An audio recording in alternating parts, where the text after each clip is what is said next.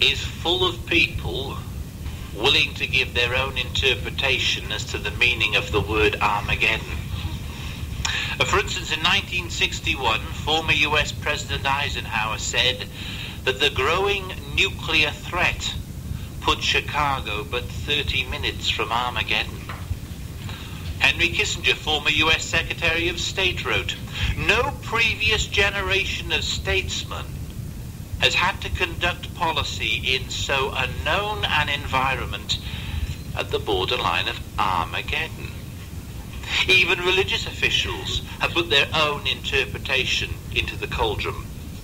The personal secretary to John Paul II stated, "The Pope is like a spiritual Hercules trying to keep the superpowers apart, trying to avert nuclear Armageddon." Hollywood produces a film, $1 million blockbuster, concerning an asteroid that crashes through the atmosphere and wipes out life on this planet. They call the film Armageddon. But these are just mere human thoughts. If we want to know what the word Armageddon means, we have to go to a higher source of information. We have to turn to the book that originally uses the word Armageddon in the context that we're going to discuss today. The book, God's Word, the Bible. May we encourage everyone to open it right now to Revelation chapter 16. And if we have a marker, it would be wise to place it here, because we will be referring back to Revelation 16 on a number of occasions today. So, what is Armageddon? We'll take a look. Verses 14 and 16. There, John recorded, "They are in fact expressions inspired by demons and perform signs, and they go forth to the kings of the entire inhabited earth to gather them together to the war of the great day of God the Almighty." And also verse 16, "And they gathered them together to the place that is called in Hebrew Armageddon." Now, what is it speaking about? It's not talking about a location in the Middle East. It is talking about a global situation. The word literally means a mountain of assembly of troops. But as we will see in our discussion today, scripturally it's speaking about the climax of Jehovah God's great day. Who are the participants in this battle? Well, verse 14 point them out for us. On the one side, you have Satan bringing together the nations of this earthly society. And on the other, well, Jehovah's side is represented by his Son Jesus Christ, the enthroned Messianic King, leading a vast angelic army. But what will this battle achieve? Well, let's just clarify a great misunderstanding that is popular in the world today. Armageddon will not destroy the planet Earth. There are no indicators of that in the Bible. In fact, the indicators are all to the opposite. Just think about it.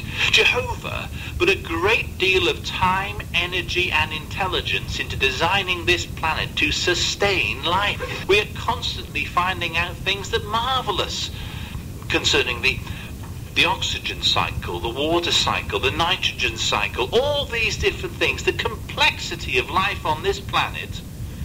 Jehovah's not going to wipe it out. The planet Earth has not done anything wrong, deserving of destruction. It is the wicked people on the planet Earth who will be wiped out at this battle of Armageddon. Armageddon must be fought, because Jehovah God, as the universal sovereign and the creator of the earth, is its owner. He alone has the right to say what form of government will have dominion over his planet. And basically, it does not matter one iota what other people think. Jehovah alone is the one who is judging. He is the one who will bring about the end result that he has decided will come. Anybody who does not willingly accept the righteous, fair, and just rulership of the Messianic King, Jesus Christ, is either a rebel, a squatter, or a vandal, and they will not be allowed to continue on God's planet for much longer. Their attitude, well, is perfectly described in the 2nd Psalm, verses 2 through 6. I'll quote, where the psalmist said, "The kings of the earth take their stand, and high officials themselves have massed together as one against Jehovah and against his anointed one, saying, let us tear their bands apart and cast their cords away from us." These people have had ample opportunity to conform and submit to the Messianic King. But their attitude is, we don't want to submit to anybody. We want to act as God, a role that Jehovah God does not allow humans to act in. Armageddon will remove all the rebels, squatters, and vandals. But this raises a question. Why would human beings reject such a fair, righteous, and just rulership under the Messianic King, Jesus Christ? Why? The Bible answers. Let us go back to our Revelation chapter 16 and ask everyone to think seriously about something that on the surface may seem a little complex, but we're going to delve into it so as to gain understanding. Why do the nations of this earth take a stand against the Messianic kingdom, that fair, just, righteous rulership? Well, we've already read verse 14, but to gain a complete understanding of it, we have to read it again along with verse 13. Now, look carefully. John said, "And I saw 3 unclean, inspired expressions that looked like frogs come out of the mouth of the dragon, and out of the mouth of the wild beast, and out of the mouth of the false prophet." They are, in fact, expressions inspired by demons and perform signs, and they go forth to the kings of the entire inhabited earth to gather them together to the war of the great day of God the Almighty. So did we see why the people take their stand against Jehovah? Verse 13 speaks about 3 unclean, inspired expressions. One comes from the mouth of the dragon, one from the wild beast, and the last from the false prophet. So we have to understand what this is talking about to understand why people take a stand against Jehovah. So who is the dragon? Turn back to Revelation chapter 12 and we'll find out. Revelation chapter 12 verse 9. The identity of the dragon. John said, "So down the great dragon was hurled, the original serpent, the one called Devil and Satan, who is misleading the entire inhabited earth. He was hurled down to the earth, and his angels were hurled down with him." So who is the dragon? It's the original serpent, the one called Devil and Satan. But did we see in which role he becomes the dragon? It's when he's misleading the entire inhabited earth. That's the dragon, Satan, in his role as misleader of the nations. So there's the identity of one party. How about the wild beast the Revelation 16 spoke about? Who is the wild beast? We'll just look across the page to chapter 13, and we'll have some pointers as to the identity of this beast in verses 1b and 2. Now, who is it? Let's work this out. And John said, "And I saw a wild beast ascending out of the sea with 10 horns and 7 heads, and upon its horns 10 diadems, but upon its heads blasphemous names. Now the wild beast that I saw was like a leopard, but its feet were as those of a bear, and its mouth was as a lion's mouth. And the dragon gave to the beast its power and its throne and great authority. So who is this wild beast? It's rather a freakish animal. It couldn't be a literal animal. We don't get wild beasts made up of part leopard, part bear, part lion. But those familiar with the scriptures will recognize that throughout the Bible, God has described political entities as being beasts. The book of Daniel is full of beasts that were political entities. And this likewise is one. We also know that scholars have pointed out that the word beast here literally conveys the idea of something that is a brute. It's something that is cruel, destructive, frightful, ravenous, a real monster. Now, doesn't that well describe the blood-stained political system of this world? A political system that will not stop at destroying anyone or anything it can to keep power. I think it's quite amazing that these political entities even describe themselves as beasts. We have the British lion, the American eagle, the Russian bear, beast-like. This wild beast describes the entire political system by which Satan has dominated mankind. One more identity we need to work out. Who is the false prophet?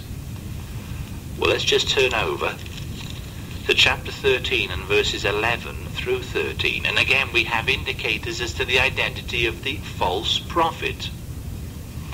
Now notice firstly in verse 11 it says, "And I saw another wild beast," so another political entity, "ascending out of the earth, but it had 2 horns like a lamb, but it began speaking as a dragon.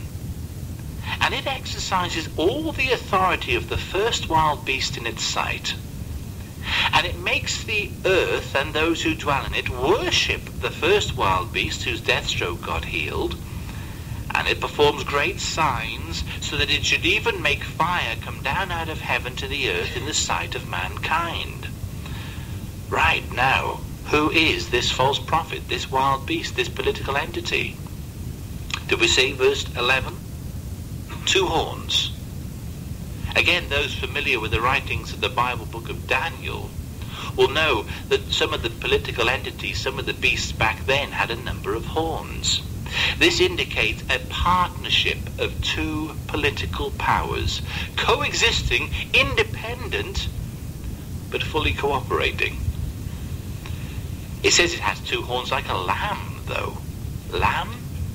Oh yes, this political entity makes itself out to be lamb-like, mild and inoffensive, speaking words of wisdom to which all other governments should turn to for enlightenment. But then it says it also begins speaking like a dragon. Oh yes, mild and inoffensive, as long as everyone cooperates with it. Anyone who disagrees, it will use threats and outright violence to get its way. Verse 13, it says it's performing great signs. Oh, this world power, this political entity feels it has adequate credentials as a prophet. This century alone, it claims to have vanquished the evil in 2 world wars, to have crushed so-called godless communism, to be the font of all good material things, the upholder of liberty for the benefit of all mankind. Who is the false prophet? The Anglo-American world power is the false prophet. So, now that we understand the identity of those 3 entities, let's go back to Revelation 16. Now, what is it that comes out of their mouth that misleads people? Well, it speaks about unclean, inspired expressions. And what are these unclean, inspired expressions? Well, it reminds us of the false statements made by false prophets in the past. These ones claim to represent the universal sovereign. They claim to be mouthpieces for Jehovah himself. But they do quite the opposite. They lead ones to take a stand against Jehovah. They've done so in the past. They're doing so here. unclean, inspired expressions, demonic propaganda designed to manipulate minds and mislead them to taking their stand against Jehovah. Now, how do we know that this process is taking place? Well, it all comes down to understanding how people generally view these three entities.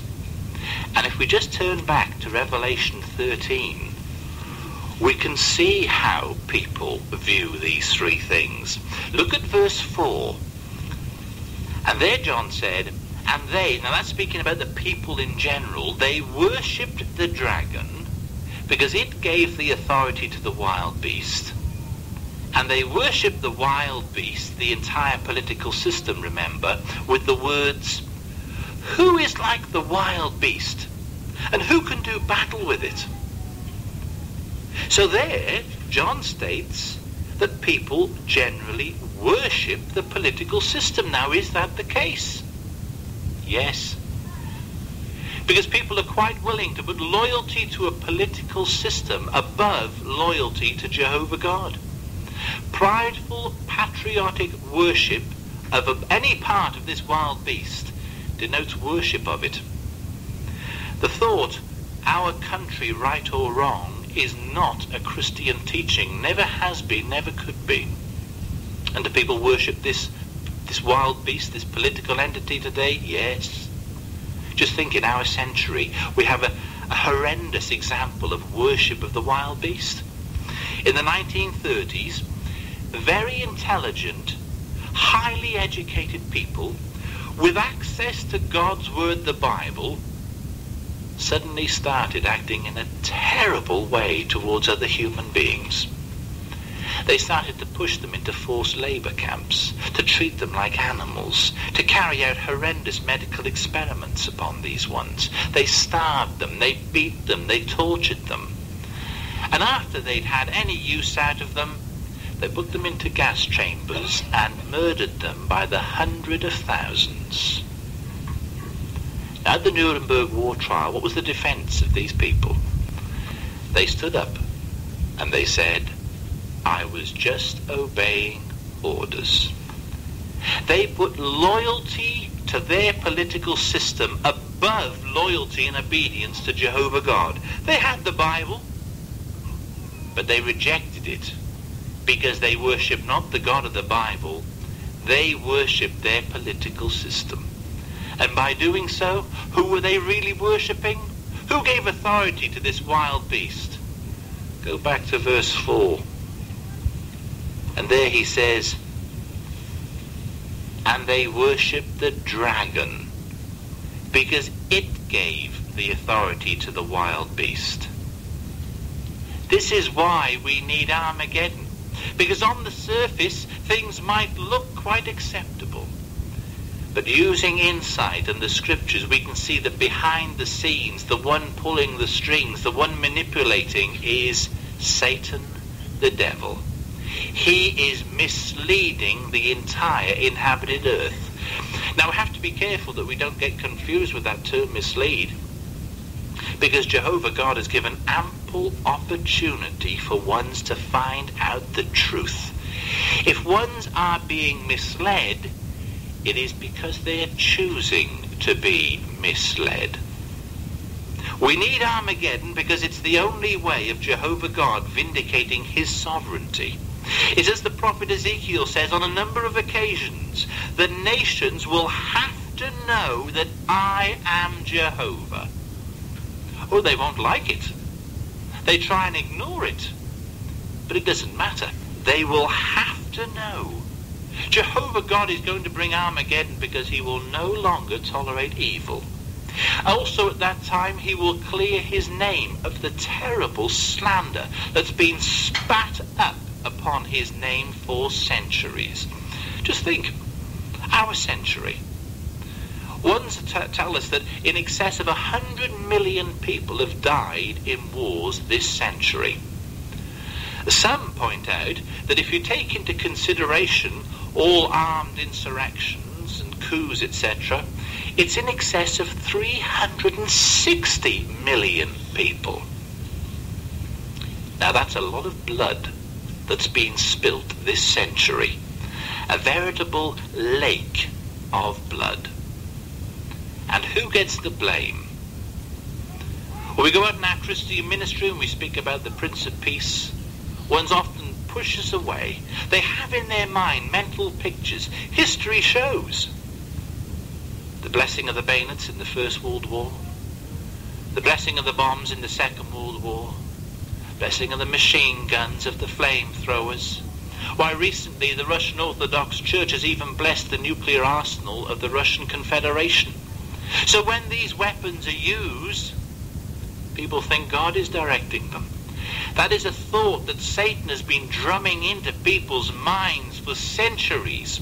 One side even had the audacity to go into battle in the Second World War with emblazoned on their uniform, "God is with us." That is a slander and a lie that will be clarified at Armageddon. Jehovah will show he has never supported any of these governments. A major leap forward in justice at Armageddon. Also at that time, Jehovah will prevent the destruction of all mankind. Animals don't soil their nests. Human beings seem intent on killing the planet that we need to give us life. It goes in and out of fashion. Sometimes it's in the newspapers, sometimes it's not. But the fact is, at this very moment, whether it's in our newspapers or not, men are pouring hundreds of thousands of tons of pollutants into the sea, the land, and the atmosphere. It cannot go on for much longer. The earth cannot take it. At Armageddon, Jehovah is going to save the planet. He's going to wipe out all these polluters, these vandals. Also at that time, Jehovah will do away with certain threats that come from the political system. Do we feel safe, knowing full well that at this very moment there is a conflict going on between two nuclear powers, one of which has stated quite openly that they will not hold back from using their nuclear weapons to defend themselves? Well, their use of the word defense is open to interpretation. The two powers, India and Pakistan. Pakistan has said it will use its nuclear weapons. Could that spark something off? Do you find that the world's political scene is stable and inspires confidence? Do we like the idea that at this moment in the Middle East, there is a political power that has demonstrated its ability to construct biological weapons, and even has used those biological weapons against their own people, destroying life in huge tracts of land? Does that inspire confidence? That threat will go at Armageddon. Jehovah will wipe out all these things in one blow. Armageddon is in complete harmony with Jehovah's principal attributes. Justice. Would it be just for Jehovah to hold back and allow mankind to torture each other for eternity? No. Would it be wise for Jehovah to hold back while men continue to pollute the planet? No. How about Jehovah's quality of power? Oh, the nations strut around as if they're gods. At Armageddon, their puny power will be shown in comparison with that of the Almighty Universal Sovereign. He will firmly establish the government that he knows is the only rightful one to have dominion over the planet. Christ will exercise his God-given authority and execute all those who refuse to support God's kingdom. We need Armageddon. Without it, there's no future, no earth, no human life. But we know why we need it. We're interested in when it's going to come. What are the events that lead up to Armageddon? The Bible clearly reveals a considerable number of things that have already taken place. For instance, in Revelation chapter 12, 7 through 12, it speaks about a conflict in heaven, when Satan and his demonic hordes were cast out to the vicinity of the earth, because the kingdom was established at that time, 1914. Oh yes, it meant woe for the earth, short term, but long term, it means blessings for mankind. Now, Jehovah's Witnesses have printed reams of material clearly showing that the sign of the last days is being completed around us. One part of that sign, for instance, Jesus said the good news of God's kingdom must be preached in the entire inhabited earth. In excess of 230 lands have had an extensive preaching campaign carried out in them. That sign is near complete fulfillment. But what is to come? We've seen lots of things happen behind us, but what is to come? Well, Revelation chapter 17 and verse 16 speaks about an attack on the world empire of false religion, Babylon the Great. That will spark off the start of the great tribulation that Jesus Christ spoke about. In the great tribulation, we will see the sign of the Son of Man, then God's gathering of his chosen ones, and finally, Jesus Christ, the enthroned King, will complete his conquest. That is the day of Armageddon. Between Babylon's destruction and Armageddon, Satan will make one last, final, desperate, frenzied attack against Jehovah's people. Just think of it from his point of view.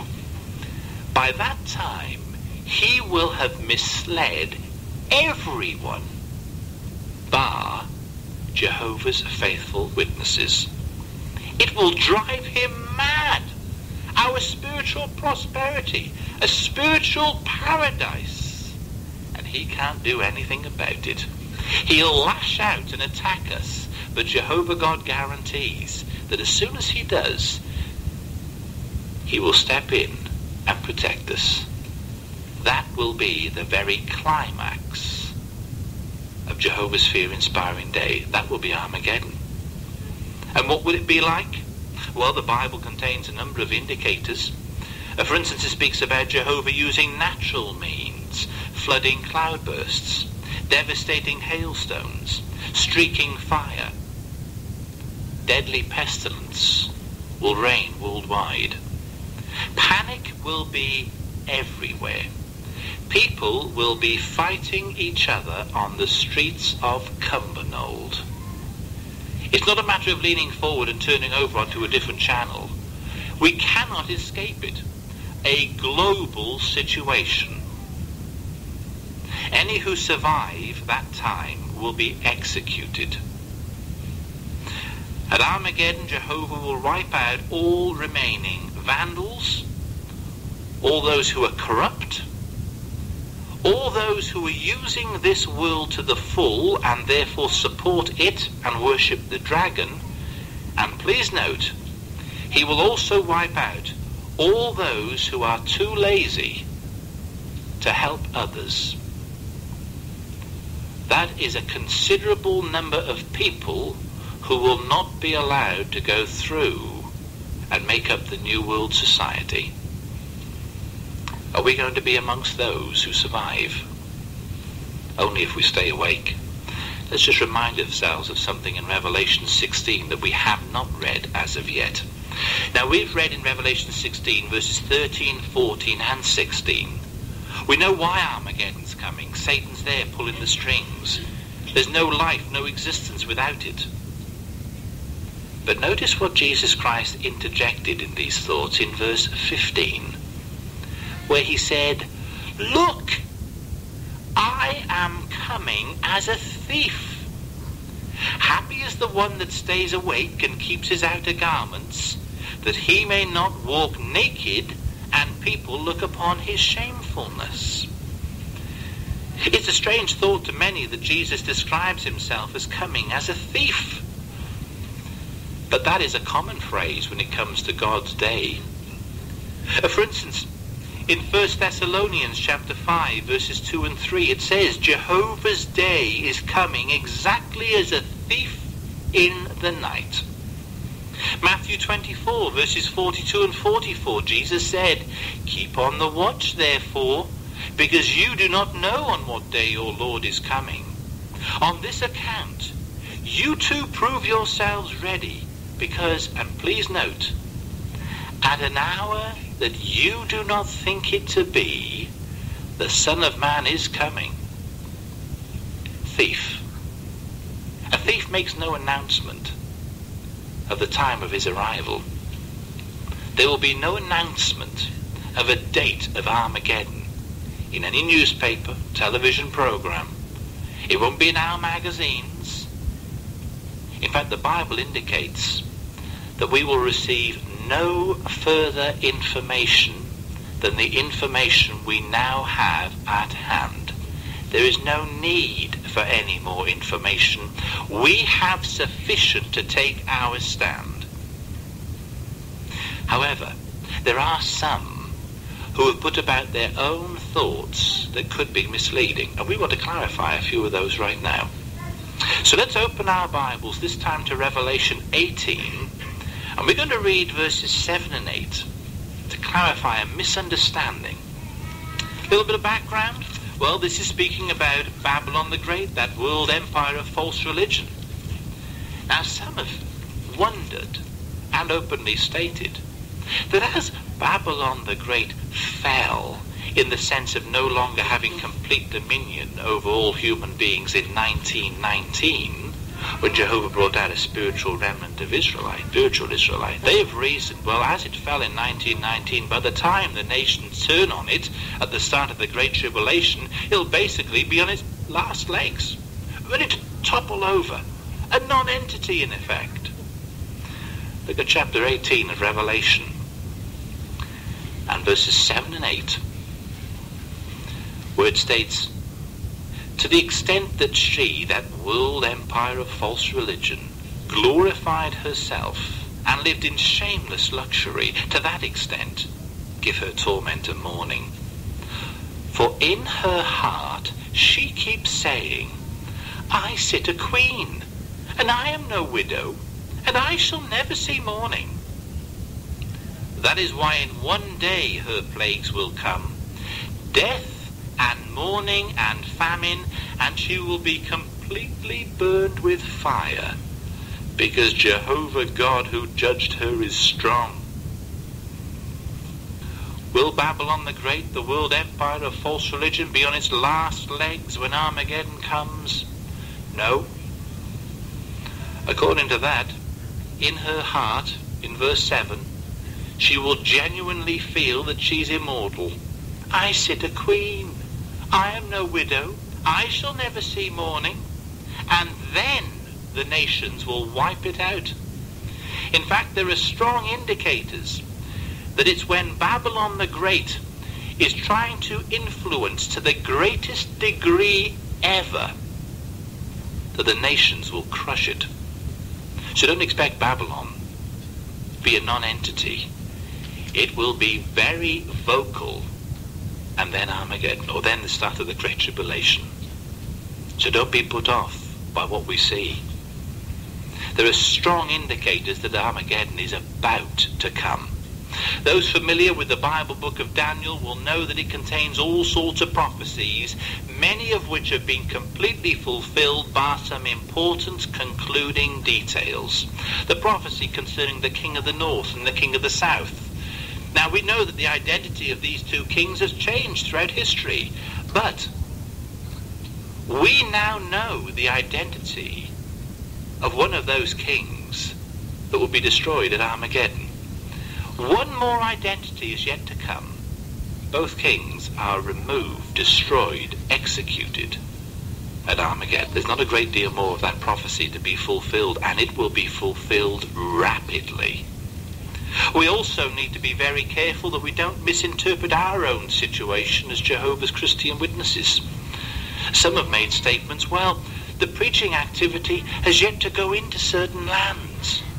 Ones are speaking about China and saying, well, it's not fair that Jehovah bring Armageddon before these people have a witness. Well, that is an assumption on a number of different reasons. Firstly, we in this country are not parley to the amount of witnessing that takes place in China. We don't know. We're not told. But there is a preaching work taking place in that country. And if Jehovah God opens the doors so that we go charging in and we carry out an extensive preaching campaign, well, that's his will. We will do it.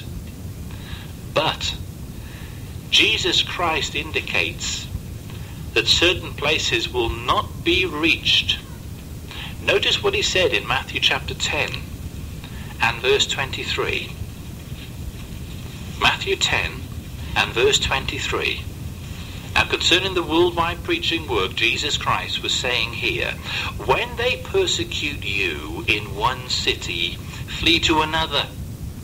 For truly I say to you, you will by no means complete the circuit of the cities of Israel until the Son of Man arrives. So if we are persecuted in one country or another, and not allowed to have open, free witnessing take place, what does Jesus tell us to do? Flee to another city. The people will have to accept their responsibility for suppressing the kingdom good news.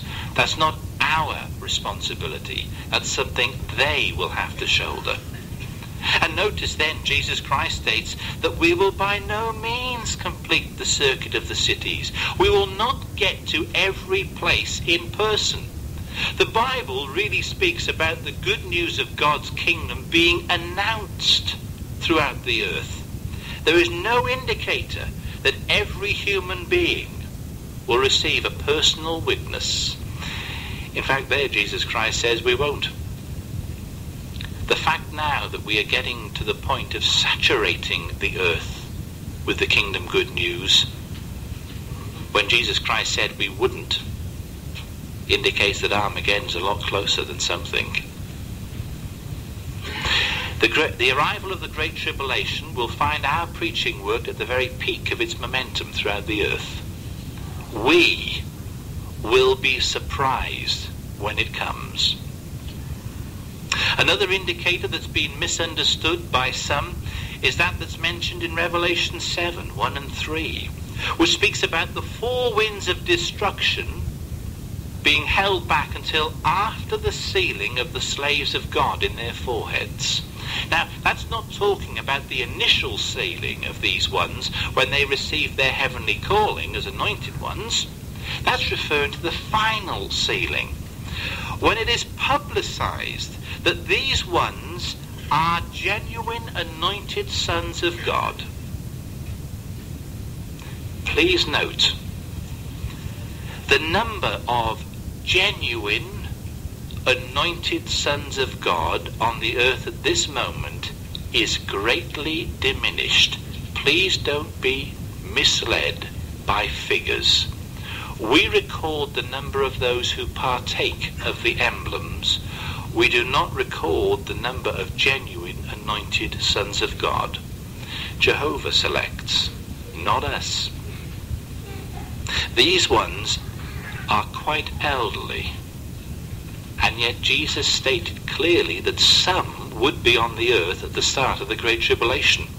In Matthew 24 verse 22, speaking of that time, he said, in fact, unless those days were cut short, no flesh would be saved. But note, but on account of the chosen ones, the anointed sons of God, those days will be cut short. Remember, the number of genuine anointed sons of God is greatly diminished. Another point that's been misinterpreted by some concerns the state of the political system when Armageddon strikes. Some have wondered, well, as political nations are getting to grips with certain long-term festering sores, for instance the problems in Northern Ireland, the problems in the Middle East, surely they're stronger now than ever. And surely the Bible says these also will be on their last legs when Armageddon strikes. No, it doesn't. Look at Revelation 19 and verses 19 and 20. The indicators are that political nations will not be on their last legs Notice what it says in verses 19 and 20. And I saw the wild beast, remember the entire political system, and the kings of the earth and their armies, gathered together to wage the war with the one seated on the horse, Jesus Christ, and his army. And the wild beast was caught, and along with it the false prophet, the Anglo-American world power, that performed in front of it the signs with which he misled those who received the mark of the wild beast, and those who render worship to its image. While still alive, they both were hurled into the fiery lake that burns with sulfur. So will the political system be on its last legs? Well, according to verse 19, they will still be able to draw up battle lines against God, which they will do at that time. To do so, they will need to be organized, to be able to communicate with each other. Not dead, but fully functioning. That's why it said in verse 20, while still alive, they were hurled into the fiery lake that burns with sulfur. While fully functioning, the political system will be wiped out. Following this, Satan will be abysed, and then blessings will start to come to obedient mankind. But remember, we have to stay awake. Some are just drifting away. Don't think the day of Armageddon is a long way off. It is right in front of us. To benefit from it, we have to keep the right attitude and do certain things. Now, the Bible clearly points out what Jehovah requires of us. And we're going to ask everyone now to turn to the book of Zephaniah, because in a nutshell, Zephaniah explains what Jehovah God requires. In fact, the book of Zephaniah, as we received at our convention, has a great deal to say about Jehovah's day. For instance, chapter 1, verse 14, it says, the great day of Jehovah is near, it is near, and there is a hurrying of it, very much. But to survive, let's focus our attention on Zephaniah chapter 2 and verses 2 and 3, where Zephaniah said, before the statute gives birth to anything, before the day is passed by just like chaff, before there comes upon you people the burning anger of Jehovah, before there comes upon you the day of Jehovah's anger, seek Jehovah, all you meek ones of the earth who have practiced his own judicial decision. Seek righteousness, seek meekness. Probably you may be concealed in the day of Jehovah's anger. So what do we do with our time? Did we see the word seek? He didn't say stumble across Jehovah or fit Jehovah God in when we've got a spare minute here or there. He said seek him. An active, positive pushing of ourselves to find Jehovah. And how do we find him? We find him in his word, the Bible. We study it personally and also with others at Christian meetings such as this, where God's word is opened up and explained. No doubt, for instance, there are questions concerning the material we've discussed today. Don't allow those questions to go unanswered. Research themselves. We've got a marvelous library here that will go into completely the identification of the wild beast, the false prophet. Any questions we have can be answered, but are we willing to seek him? We must to survive. We need to gain friendship with Jehovah by meeting his requirements, and we'll never meet them if we don't know what they are. Also, it says seek righteousness. Now that's interesting, because the world today has its own ideas of what's acceptable and what's not. Its own standard. That standard is way below Jehovah's standards. We have to know what Jehovah God says is right or wrong and conform to that. We have to live our lives in harmony with what he states is acceptable and what is not acceptable. And also he said, seek meekness. This world is full of people who are so haughty that even if you look them right in the eye and with the utmost sincerity point out what they personally need to do to benefit themselves, they still turn away from it because you said it. That's haughtiness, not for Christians. We have to be soft, pliable in Jehovah's hands. Seek meekness, be humble, accept divine direction through the channel that he uses to maneuver us into a place of safety at Armageddon.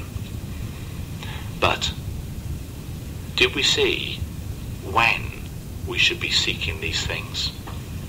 There is a word used 4 times in verse 2.